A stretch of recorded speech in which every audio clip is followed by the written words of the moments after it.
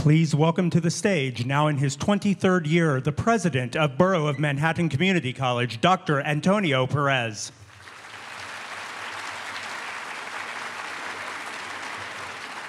Thank you. We're delighted to have the New York Times popular culturally significant conversation series, Time Talks, here at BMCC. As some of you may know, the Tribeca TPAC is part of BMCC and is the longest operating performance venue in Lower Manhattan. We reach audiences from all over the tri-state as well as the BMCC community by presenting high-quality music, theater, dance, and more. We look forward to your return in support of upcoming events that take place here at the college. But let me just share with you a second who we are. Lower Manhattan Community College, the largest undergraduate institution of higher education in New York City, with over 27,000 students that come to us from 150 different countries and speak over 100 different languages. So it's my pleasure to introduce you to, for those of you who are new here, to a culturally diverse institution that serves ever-striving young people who want a better future for themselves, and hope you return and become a part of our community. Thank you.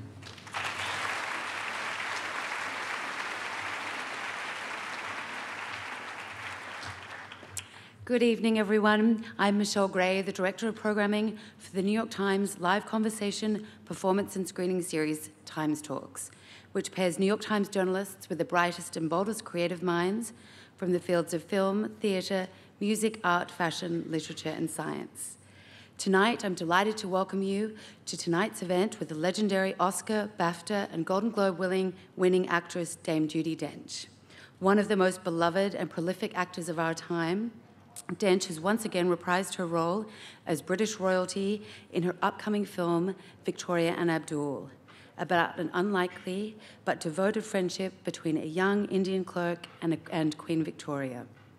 This evening, Dench and New York Times contributing writer Logan Hill will discuss her decades-long career, her vibrant third act as an actor, and her return to playing Queen Victoria in this extraordinary, untold true story. Please join me in giving a very warm welcome to Logan Hill and Dame Judi Dench.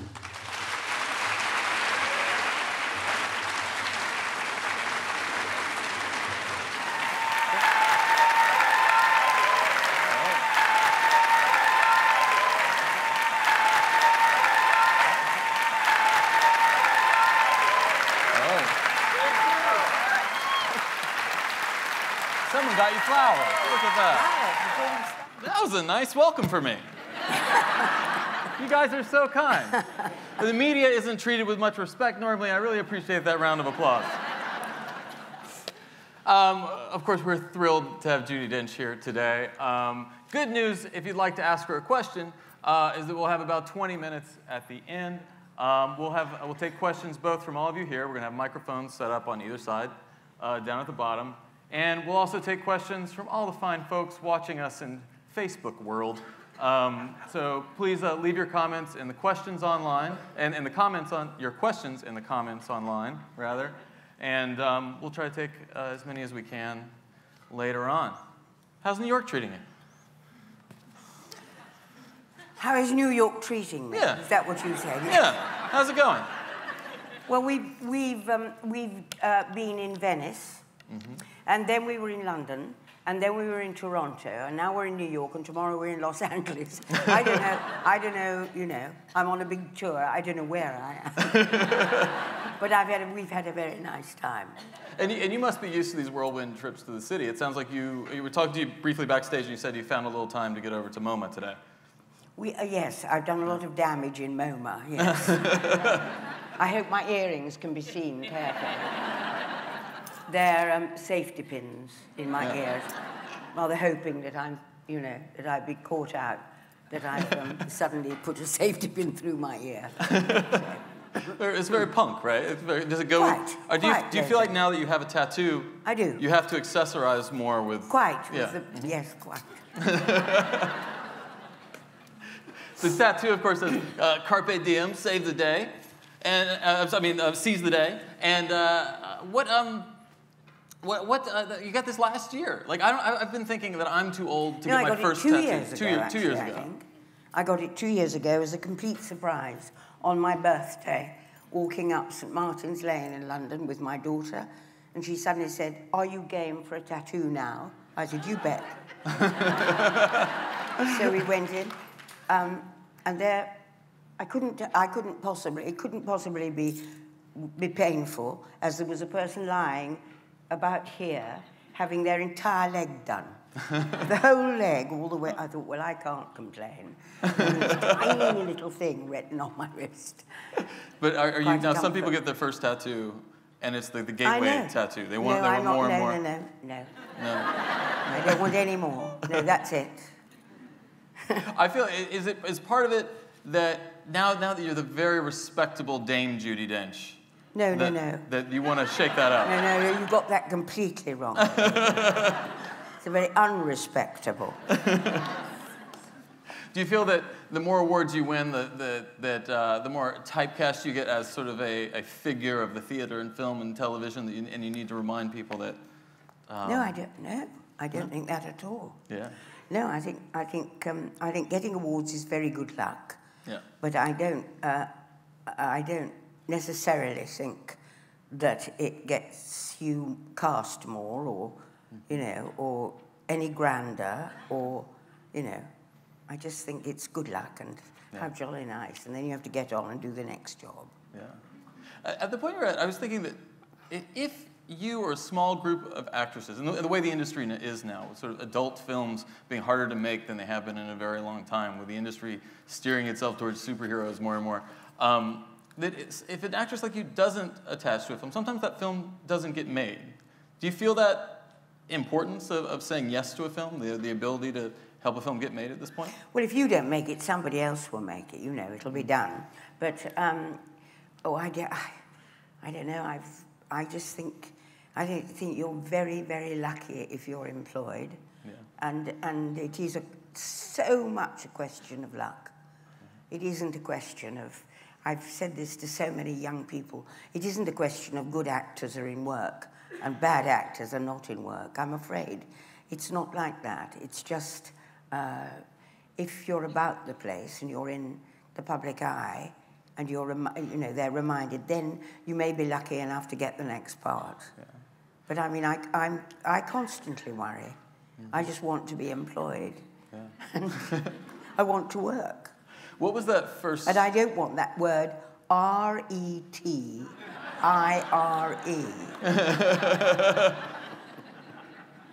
You must be sick of that question. I'm sick of it, and I'm sick of being called a national treasure, too.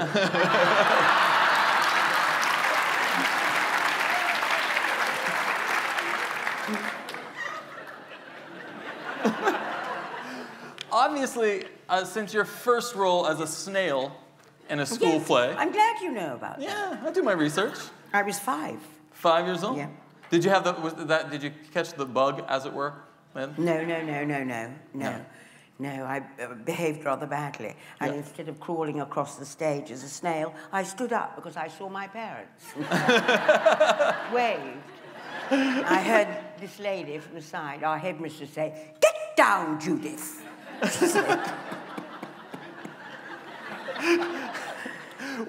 So when was it? When did you know that this was something you wanted to do? Were there actresses that you idolized when you were young? No, I only wanted to be a scenic designer, stage designer. So that's what I trained. Didn't finish my training, but that's what I started to train as. Mm-hmm. And then I saw King Lear at Stratford-on-Avon in the 50s, and it was an incredible open set. It was like an enormous kind of popperdom, the set looked, and with a rock in the middle that was the throne and the cave and everything. It just turned so that no curtains had to come in. It was just completely there, accessible to you, and it just went, it just blew me away. And I thought, I'm never going to be a designer like I would like to be. I haven't got that imagination. Oh, wait, so I thought you were going to say, I realized then I went out because the actors were so amazing. It was not that, it was that... Well, the actors were amazing. Right. But it was more that you felt you couldn't do that other thing. Yes. And so, but my brother, Geoffrey, had only ever wanted to be an actor, so I kind of I caught it from him, like, you know, measles or one of those things. I caught it from him, and then that was it. Yeah. You talk about luck. What was the first stroke of good luck? My first stroke of good luck was getting into the Central School to train. And then when I left, we did a final show, and I was cast as Ophelia in Hamlet at the Old Vic. That was a pretty good stroke of luck. I don't think the critics liked it much, but I had a nice time. And I stayed there from 1957 to 61. And that was, and Shakespeare is my passion anyway, and that's what I did all those years. We just lost one of the greats, Peter Hall. You Indeed. worked with repeatedly. Yeah. Still fresh. It was, you know, just about a week, 10 days ago. Founder of the Royal Shakespeare Company, and you had the pleasure of working with him. I did. A number of times. Lots of times, 10 times, I think. Yeah. Lucky. We're going to be talking about sort of teachers, mentors, and Victoria and Abdul. What did you learn from Peter Hall? Oh, I learned how to obey the verse. Because when he was directing, he used to stand at a lectern for the first, I don't know, quite a long time. And he used to just simply look at the page so that you knew where the half lines were. And you know, when the line is written, then there's a half line. And then sometimes the next half line starts here. You know that is all one line. If there's a half line and then a whole line, you know that Shakespeare intends there is a reaction of some kind at the end of the half line. Well, he taught us all that. Yeah. And so it was so fortunate, and I feel so lucky to have learnt it from Peter and from Trevor Nunn and John Barton. Coming up in the 60s in London, so much is happening at that time. I just found it. You can find on Amazon. There's the video, the film of the 1968 filming of Midsummer Night's Dream that you did with Peter Hall, where you have an incredible costume. Can you tell us a little bit about that? No, I didn't have a costume at all. Well, in fact, my costume was picked in the morning off a tree because it was a few ivy leaves, and I was sprayed green, and they were stuck on me in strategic ways. And that was it. Just green head to toe. It's really spectacular. It's something. It's a strange. You're at a loss for words. I am at a loss for words. My family, my daughter constantly. I did a film. Oh, well, I won't even tell you what it is in case you might look it up. But she's always saying, I say, more soup, Inspector. Has anyone heard about these terrible murders in Whitechapel? I said, stop it. I said, there's something wrong with the sound of that film. Something wrong with the sound in that film. It's an old clip. We ripped it from the internet. It's what, yeah. Do you remember what it was like? That's a lot of pressure. Your first film, improvising on screen, and then it working out. Do you remember? Was that a terrifying experience? It was quite frightening. Well, we improvised it, and then he wrote the script from our improvisation in a way. But it didn't matter if he went slightly off the script, which was glorious when we came to do it, you know. It was Norman Rodway. Such a good actor. And we filmed it in a place in London, in Putney, where it was next to a bridge, a road bridge. It was also next to a railway, and and the planes came overhead. And it was next to the place on the river where a boat used to come up and all the waste used to go over like that. And Joe Melia was in the film as well, and every time, we couldn't do a take of more than 2 minutes. We couldn't. And every time every time we were interrupted, Joe Melia sang Wagon Wheels. So vivid. I feel like that might not be a bad way to start. It seems like film after that must have seemed kind of easy compared to that. Well, different. Different, right? What was, as you're coming in that point, what experience do you think you remember the most of that, or those early cluster of films and plays that you did? Are there lessons you learned in those moments that echo back now when you're working? Yes, I think all the time. Yeah. I mean, I didn't make many films because that wasn't my bag, really, because I went up for a film once and the director said to me, he said, "I'm very sorry, we are not going to cast you, as I'm afraid," he said, "you have everything wrong with your face. You will not make films." So I thought, oh, well, no, you don't have to go, because I was quite pleased. I thought, I'll go straight back to the old Vic. I know more about being on stage than I know about anything else. And it was only after I did a film called Mrs. Brown, which is 20 years ago, which was about Queen Victoria and her relationship with John Brown.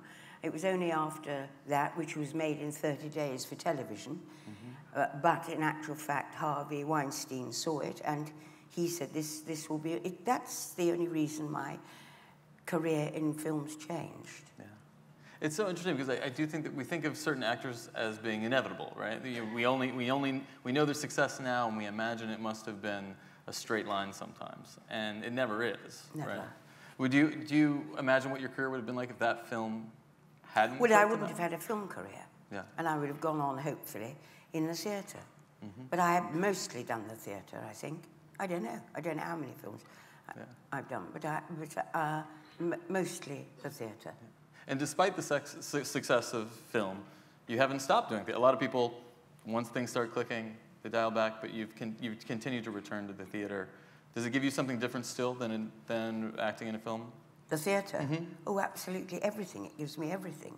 Because if we do it tonight and we get it wrong, we'll have another go tomorrow night and get it right, maybe. Yeah. If we're lucky. Yeah. If we're lucky. Because it's the audience that makes it different. If we were to do a play now in front of this audience, it would be one thing, and then we would do it tomorrow, and it could be completely different. It's entirely a thing between us and you. It's an exchange of things. It's how you react, and it's how that reaction makes you feel, and how much of the story we're telling. And if it's not right, then we have another go. Right. But now, I can't do anything now about a film. It's just there. Right. And it'll never change. Yeah. Until they find some wonderful way of zapping it, and suddenly you can do something else. Yeah, I mean, and there will be, the CGI now is moving along. Pretty soon you can play anything you want. You play, ape, man, woman. De Niro's de-aging himself. Do you ever think about CGI and what you could do with a bunch of dots on your face? I've done a bit of that. Yeah? Is that when you have those blue spots on your face? And I guess now you have to use it a little bit less than you used to, but yeah. I think I have done that. Yeah. Don't ask me what, because I don't remember. I'm curious when you talked about this person telling you that you don't have the right face for film, right? I read another interview with you where you were talking about how your whole career had been an attempt to keep from being pigeonholed. And that seems to me someone telling you early on, you can't do this, you must go over there. It's just that I think that often you're seen in something, and it reminds somebody of something, so they think, oh yes, and what I dread now is getting a part like Queen Victoria, because I don't want to do that. Right. I want to play a person who rides a unicycle and I don't know, and is able to climb up the side of a building. I don't want to play anybody in a court again, being haughty and rude to people. And I don't want to do that now. Right. Done that. What is your relationship to the royalty in general right now? I mean, do you feel that because you've been sort of one of the people reinterpreting, revising this history, that you have a different kind of responsibility? Were you interested in royalty before these few films? Not particularly. No. No. I think they do a fantastic job, and they didn't ask to do it. And I think it must be, you know, at the very beginning of Victoria and Abdul, there's a moment where Sir Henry Ponsonby is telling her what she's going to do that day or the next day. No wonder she doesn't talk. No wonder she's sitting there with her head down. You know, because every day is mapped out for you. Every day is a responsibility to all the people that you're going to meet, to all the people that you're going to engage with. You know, no wonder she met that young man and, you know, had a really nice time. Right. Can't blame her. You can't blame her.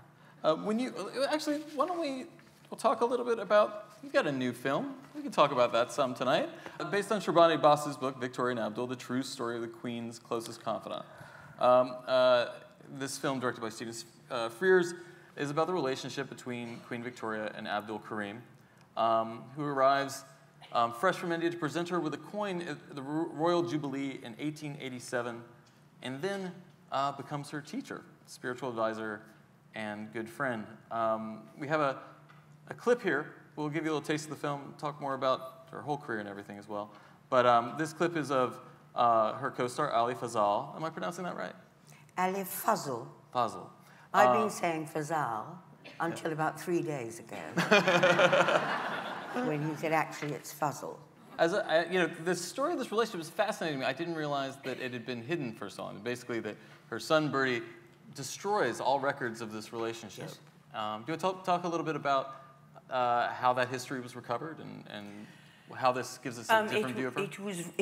Because Bertie did destroy everything that he found, and then Shivani went to India, and this was published in 2010 when they found a trunk containing some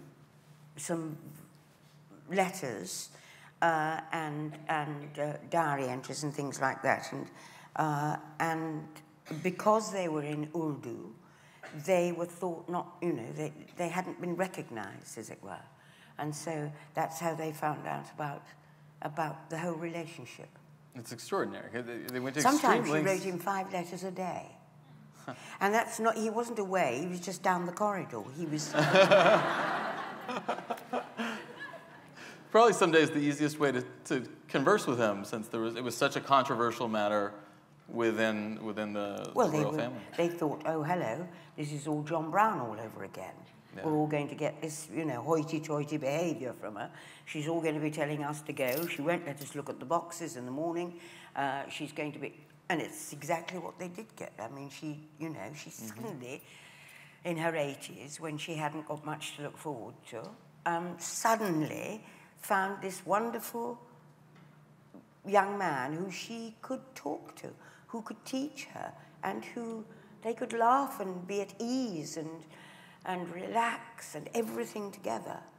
And she could tell the others just to, you know, sorry. She said, sorry, but you're not going to do what? He's going to help me. He's the secretary now. This is the... They were furious with her. Absolutely furious. And she also took him to stay at the cottage in Scotland that she'd taken John Brown.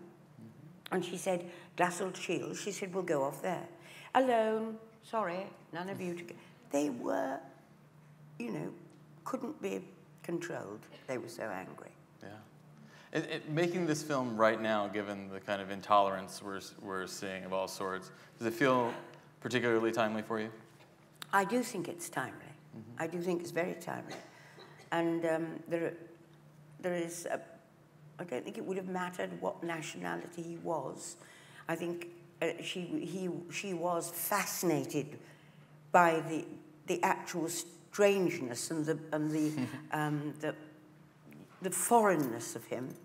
But they were able to talk. I mean, what a great lesson that you talk and find out about somebody. Don't look at the differences straight away. The differences may not even be there. Talk first, and then you'll find out where you meet instead of where you divide. And I think that's rather timely. Yeah. She ascended at 18 years old, 63 years on the throne, and then suddenly is learning Urdu, studying the Quran. Yes. It's an extraordinary transition. What do you think is about her that made her so curious at that time in her life? I don't know. Yeah. I suppose she was incredibly bored by that time. She'd done a lot of reigning. She'd reigned for a long time. And her responsibilities were enormous. She was in her 80s. She was losing all her friends. They were all dying. And this young man came into her life at a time when she needed friendship and she needed a stimulus of some kind. And she was very curious and also very clever because she spoke lots of languages too. Mm-hmm. And that was awakened in her again. It's so interesting. She's surrounded by formal advisors of all sorts, but there's something about him that opens her up in a different way. They don't just talk about the Quran and Urdu, they talk about life. Yet they do talk about life, and he is a spiritual teacher to her, the Munshi. Something I thought of just then, I can't remember what it was I was going to say. No. Well, I was going to ask you, if you've had a Munshi of your own, are there people you look to that you consider mentors there are over the years? Lots of people. I mean, Peter Hall was one of them. Yeah. There are lots of people. Not just in terms of the art, in terms of life. In terms of life. Peter Hall was? Well, you get it from all your friends, don't you? Yeah. I think. Mm-hmm. I mean, I like to learn something new all the time, if I can, of some kind. I learned a word in the summer, which is natadephobia. Now, does anybody here know what natadephobia is? Do shout out if you do. Well, it's the irrational fear of being stared at by a duck.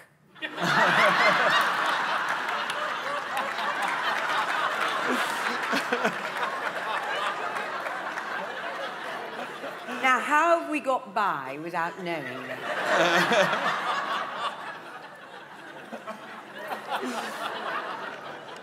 And we're here at a college, so I'm glad you're here to guest lecture. Something we've all learned today. I hear you do a word a day. Is this part a routine?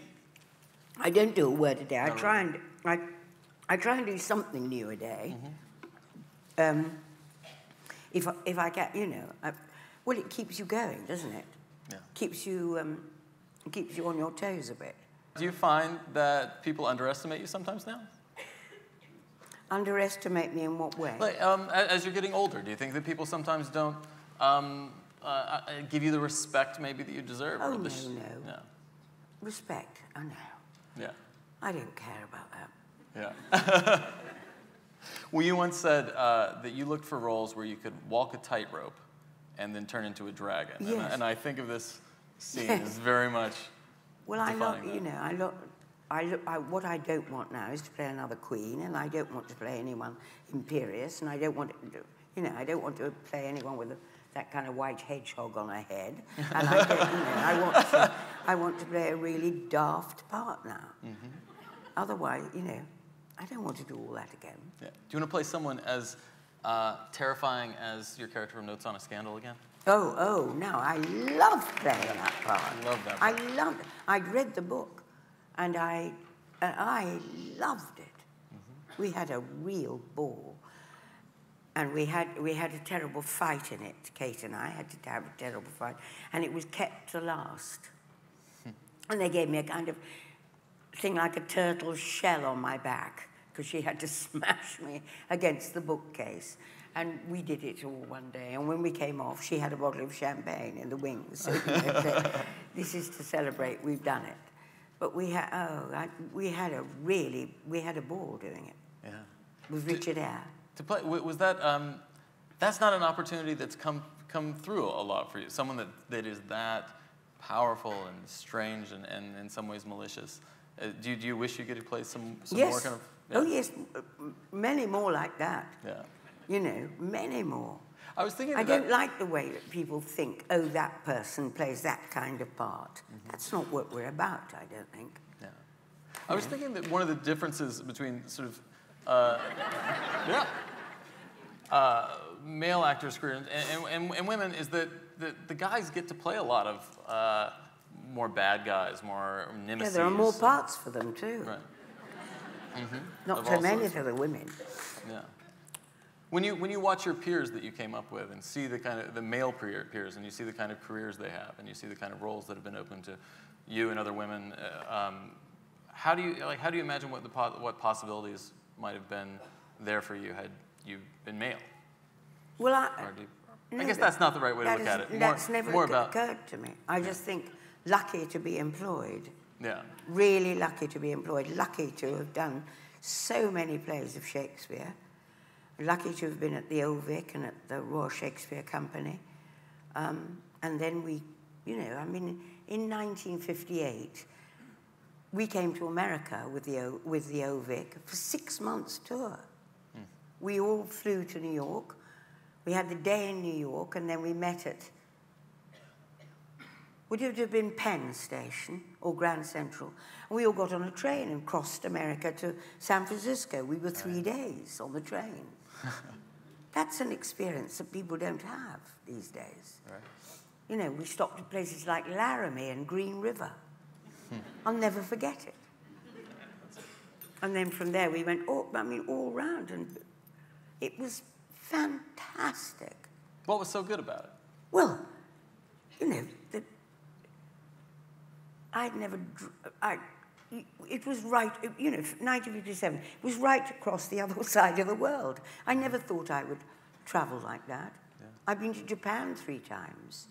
It's just, and also to get the opportunity of doing Shakespeare in other places that know about him so well too, you know the plays. It's thrilling. And to get a chance to see them doing it too. To return again and again to Shakespeare, do different plays mean more to you at different times in your life? No.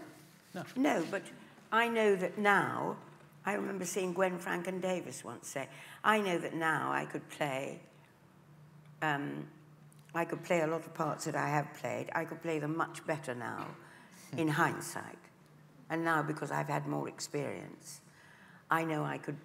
You know, everybody says to you, as a tip, really, less is more. The less you do, the more powerful it is. You can convey, and so when I played Ophelia, I kind of tried everything to make her mad in that scene. But I know now that I would have only needed to do one thing, and that would have conveyed it in a much simpler, clearer way, without messing up, you know, messing all the verse and things. Yeah. So, in hindsight, you know, you think, oh, well, I'd like another go at that, but it's too late. Can't do that anymore. We talked about Mrs. Brown as being a turning point. Do you think and getting into school as a turning point, do you think there have been other turning points in your career when things might have gone sour or taken off? I don't know. Yeah. I mean, I was cast in Cats and was about to open in it, and in the original production. Huh. And then I snapped my Achilles tendon, and so I was out of it. And then, because I was playing 2 cats then, I was playing the Gumby cat and Grisabella, and Trevor Nunn said to me, it doesn't matter, you'll be in plaster, but you can play the Gumby cat. She's a kind of clapped out old cat, it doesn't matter. But I couldn't, you know, I couldn't do all that tap dancing with those beetles, cockroaches and things, the Gumby cat. So anyway, but then we transferred from the rehearsal room to the New London Theatre, and there were ramps to come up onto the stage, and 10 days before we opened, on our first day on the set at the New London, I started to come up the ramp and fell over into the audience. Oh. And so I thought, I can't play this clapped out. I'm completely clapped out. I can't do it at all. So that was it. Yeah, you could have been doing that for a decade. I didn't do it. But then I went to see it, and I thought, gosh, I'm glad I'm not in that. I couldn't. Oh. Not because I didn't like it. I liked it, but I just thought, oh, I'd be exhausted by now. Completely. I'm allergic to cats myself. Oh, no, I like a cat. There's that line, nobody understands what it's like to be queen. What did you think you learned from this round that you didn't understand about her before?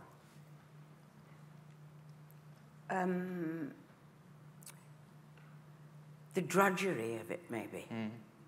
Knowing that, you know, that day, this is what I was, you know, that day-to-day responsibility of people expecting you to behave in a certain way, expecting you to do everything. You know, they don't ask to do that. They're born into it. It must be ghastly. Yeah, yeah. We're going to have some time to take some questions, so I think we're going to set up some microphones at the end of these aisles to the left and the right, and we'll ask you to line up. We won't be passing around a mic, so we'll ask you to check those out. And we've got some questions from our friends watching online. And I'll start with one from Lisa from Facebook, Judi, who says, what part would you like to play that you haven't yet? Oh, I have no idea. Yeah. Somebody should write one. Write a good one, where's right? this person about the person learning to walk the tightrope and turning into a beetle? Yeah. And we have Maria who asks, what's been your favorite role to play? Do you have one favorite? No. Is there a favorite child? No, I don't. No, I don't have a favorite role that I played. No. Yeah. Is there a least favorite? One you hated? Yes, Portia and the Merchant of Venice. Why? I don't like the play. Mm-hmm. I don't like them. Yeah. They all behave very, very badly in that play. Mm-hmm. Really badly. After giving Shylock a very hard time, then I think it's an awful play. I shouldn't have done it. My husband and I had just been married, and he played Bassanio. And this is an absolutely true story. Portia says to him, when he's choosing the caskets, I speak too long, but 'tis to please the time to eke it and to draw it out in length, to stay you from election. And I said, I speak too long, but 'tis to please the time to eke it and to draw it out in length, to stay you from erection.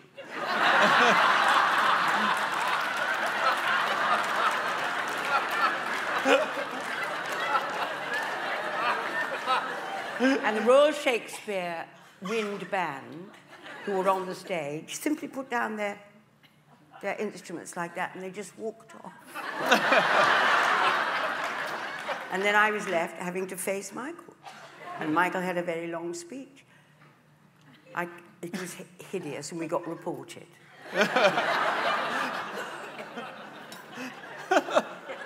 That's the only thing I like about The Merchant of Venice. Yeah.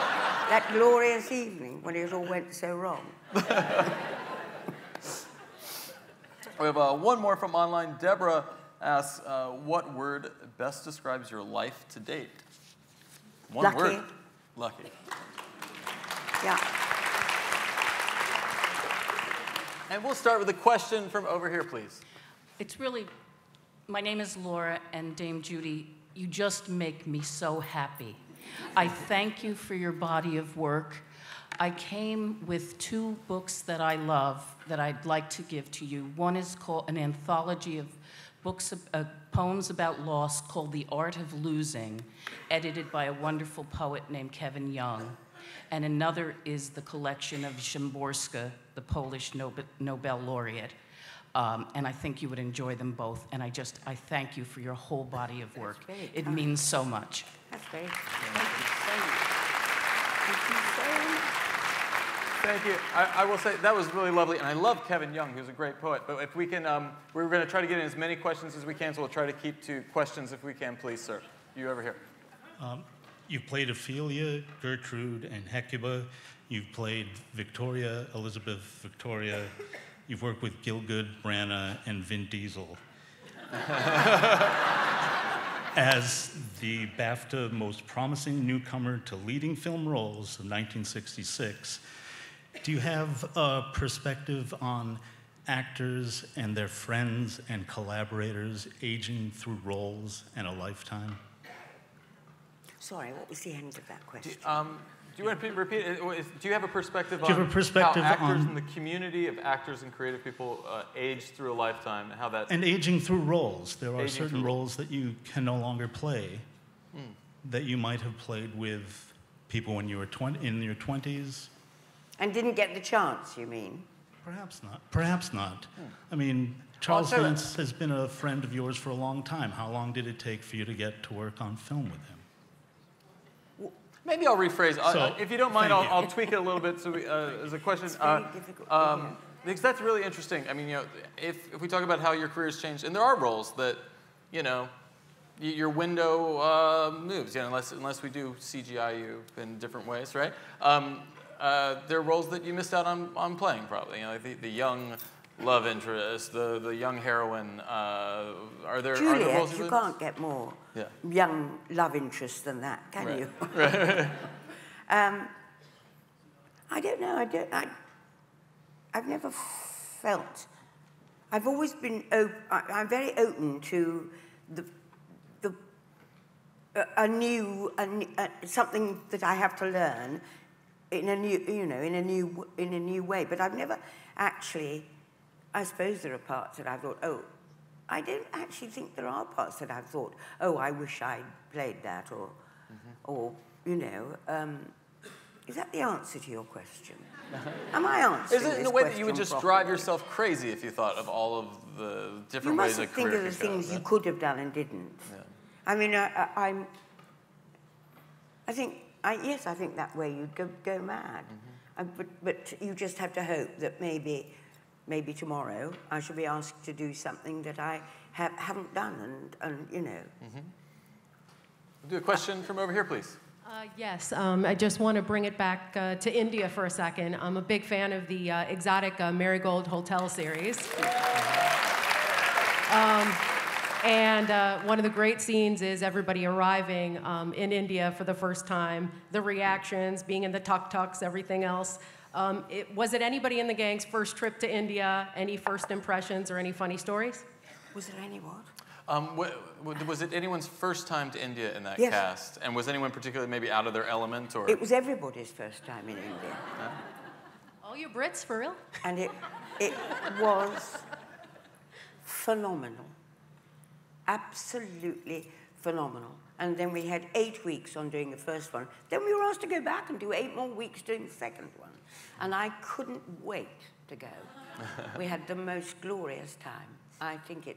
My daughter said to me, oh, you found your spiritual home, she said to me. And in a way, I feel I have. I just... Many, many things you have to come to terms with there. Of course, there is... Well, you know this better than I can tell you. Great, incredible poverty and incredible wealth. But they are the most beautiful people. That as a country, and I still am in touch with many people we met there, and I hope to go back sometime. But it facilitated the film. Everybody worked, you know, so hard, and we just never came up against people saying, no, you can't do this, you can't do that. Oh no, you can't get, you know. It was all very, very inclusive and made our job easy. It was glorious. Thank you. Hope we do another. I think we won't, because Maggie's died now, so I don't think we will. Question over I've here, heard please. you on many stages, and it annoys me that you say you're so grateful to be employed. You're so happy when the next job is coming forth. Now that you've reached the senior stages of your profession, have you ever thought, I'm going to create the work and do the hiring? Have you ever thought of being the boss? You mean direct? whether it's Yes, I have. producing or directing or creating, be in a position where you're hiring the next? No.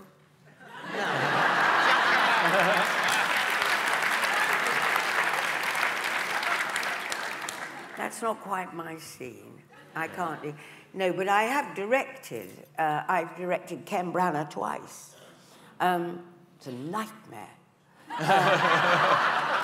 But you know, I then suddenly found that I don't like being in that position. I don't like being in the position of telling people what to do or having the vision to do the play a certain way. I just don't like it. And I suddenly found the actors kind of gang up against you. And after rehearsal, they all go to a pub and won't tell you where they've gone. I don't like that. And then when I did Much Ado, they all went out on tour, and I went to see it quite secretly to see what they were up to. And then afterwards, I sent a message around saying, I'm going to come and give you a few notes. Well, I can only tell you that Ken Branagh left in his costume.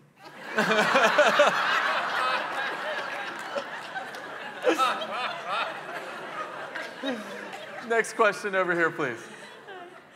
Two related questions. First of all, with today's counter casting, if there were a male role that you could play that you would love to try, I'd like to know about that. And the other thing is I'd love to know about your process. How do you prepare to do a role on stage and how it's different for film? There are lots of parts in Shakespeare, for instance, men's parts, that I just adore what they say and the language they have, but I don't want to play them. I just don't fancy it. I just don't want to. I don't. The process is, well, for a play, you have a rehearsal time, and you may have 4 weeks, or you may have 5 weeks. I've had 6 weeks for some things. So you rehearse, and you learn the part, and you go, and you do a certain amount of work at home, because otherwise you're wasting other actors' time by asking questions and things that you could actually have solved yourself at home. So you go and you rehearse together, and then you do the play. Whereas in film, Stephen doesn't rehearse. People don't rehearse in a film. You have to know it, and you have to go, and they say, this is the room you're going to, or something like. No rehearsal. People are amazed about it, but there isn't any rehearsal. And so it's up to you to prepare that inside, so that you've got all the thought processes. And people say, isn't it difficult to learn a part? It isn't. It is difficult to learn a part. It's much more difficult to learn why you say that line. What it is that makes you, that somebody said to you, or perhaps not said to you, whatever, that makes you say that line in the first place. That's what's difficult. Has that answered it? I think so. Question on this side, please. Yes. First of all, I want to say how much thank you for so many hours of enjoyment that you've given me, both in films and on TV. I saw your latest film 2 days ago and loved it, and I still watch as time goes by.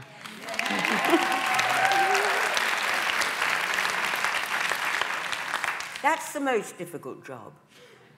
Situation comedy is the most difficult thing I've ever done. Why? Because you read it on a Tuesday morning. By Tuesday afternoon, you've set it. You rehearse Wednesday, and you know it. Thursday, Friday, Saturday. And on Sunday, you have a whole audience like you, and I'm standing in the wings, and they introduce you. That's a nightmare. And you come on, and every single episode, I used to stand in the wings and say, how have I got myself into this position? Because you come and you say, hello, hello, hello. And then you go and do a scene, a comedy, that you do for the first time in front of an audience and a camera. You're very lucky if you work with somebody like Geoffrey Palmer, because Geoffrey Palmer has got it to a T. You're in very safe hands with him. But you know, you are testing your comedic skills straight away. They haven't got 2 days, you do it in an evening. And therefore, you know, you could do a scene a couple of times, but then I remember once I had to pick up a drink from a table and walk over to another table. I had to pick up a drink from a bar and walk over to another table and put it down and talk. Now, for some unknown reason, and these drinks were not in bottles, they were in, you know, they were like lagers. For some unknown reason, I picked 2 lagers up and walked. Well, of course, you can't do that. In one hand, you can't do it. And so they said, stop the tape, stop the tape. Judy, just take the one drink. So then I took the one drink, and after I put it down, the audience went ballistic, and they cheered, and they laughed. Well, of course, then we had to do it all over again, because we said, the audience at home will wonder why this simple move of taking this to there gets this enormous round of applause because of the idiot actress. Folks, I wish we could take all the questions, but we're going to have time for 2 more from each side. I'm sorry, I've been trying to get as many in as we can. So next question over here, please. Hi. You talk about luck. I was lucky enough to see your Desiree Armfeldt in A Little Night Music at the Olivier 4 times. And each time I saw it, you made different choices, found different colors every single time. If you would talk a little bit about your experience working with Sondheim and on that production, it was like a master class in musical theater acting. Well, thank you. Well, it's the choice you make. You know, I can't talk about it much. Oh, I'm so bad at words. It's the gloriousness of playing something night after night after night. So then you might get somebody who comes round who might say something about it and gives you suddenly think, oh, I've missed out on that. Of course I should. You know, so you get, it's the glorious fact that you have a choice in the theatre. You have a choice in just doing something slightly different the next night. Or the way Larry Guittard played Frederick Egerman, and the way that Larry said something will be slightly different one night. Therefore, you know, it's like a light. You ever so slightly change all the time. And hopefully, it gets better. Hopefully. Sometimes not. When we did Antony and Cleopatra with Peter Hall at the National, after we did 100 performances of it. And after we'd run some time, he came and said, I tell you, he said something, it's got a bit Baroque. So I thought, what? I don't know quite what. Well, it was just before I directed Much Ado. And I went back to see a performance of Much Ado, and I suddenly, in a flash, looking at it, thought, I know exactly what Peter meant. It's when you leave actors alone to get on with the play, they start adding tiny little bits, so you know it gets a bit kind of, and you think, no, I didn't ask you to, you know. So it has advantages.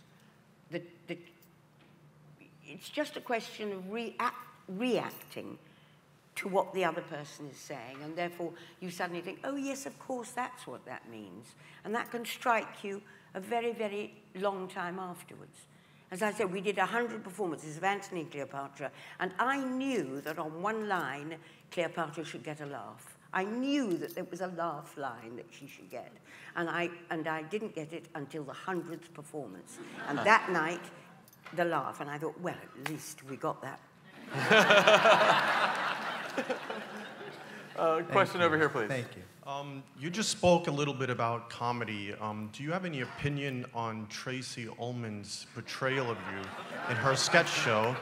And since you said you'd rather not play more serious roles, getting to do more comedy or perhaps that kind of comedy? Well, I've done an enormous amount of I think Tracy Ullman is a genius. I think she's a genius, and she's got me in quite a lot of trouble already. Because I do carry a big bag a lot of the time on my shoulder. I went to my local farm shop, and I was just looking at something, and this man said to me, "Watch it."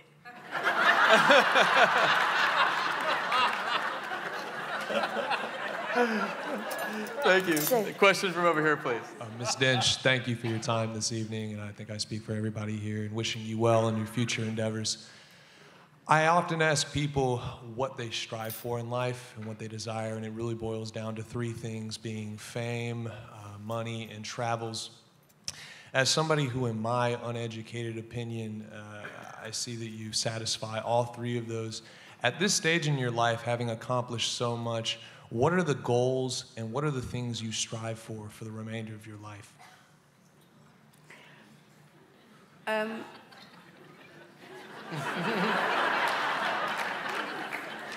What are the things you strive for? Yeah, what do you strive for? I just want to go on working. That's all I want. And learning those natidephobia, don't forget it. Can you say the word again, just so we all... Natidephobia. Now, everyone together. And what is it? 1, 2, 3. Natidephobia. Okay. Question over here, please. And this will be our last question. Thank you all so much. Hi, my name's Rachel, and you'll correct me if I'm wrong, but I was a drama student in Manchester from 1970 to 71, and I saw you in the Royal Shakespeare Company, Twelfth Night, I believe Viola at that time. It became a muse, and I actually used that as an audition piece for Central. I want to know from you, you said you don't have a favorite role or particularly a favorite female role, but everybody has some kind of muse. So I'd like to know from you what serves as your muse, or who serves as your muse, both in real life and in terms of the roles that you've played. What energizes you? What energizes you, and what serves as your muse and serves as your muse? If you're having a bad day, is there something you look for? Is there someplace you go? No, a better day. I look for.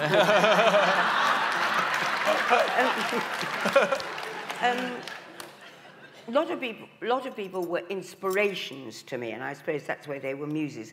I mean, I was fortunate enough, as Logan said, to work with John Gielgud and Peggy Ashcroft, and they were fantastic. And they taught me a lot of things. But I mean, I have so many people that I owe entirely my career to, because of inspiration in certain, at a time when I probably was feeling a bit down or really needed it, they gave me the encouragement and wanting to go on and wanting to learn something more. And characters that you played? Any characters that served as a muse? And characters that you played, people that you roles that you played. Yes. Well, I had to play Iris Murdoch, and she hadn't long died. I found that unbelievably difficult because there were many people who knew her. And the responsibility, it's all right, Elizabeth I and Queen Victoria, they're all, they're quite a way back. Nobody here knew them. But many people knew Iris Murdoch. And the responsibility of that was really tremendous. And I also did a film with Stephen Frears called Philomena, and that was about a lady called Philomena Lee, who I met. And once you've met the person, You know, you have a huge responsibility to them, and especially if they're still alive.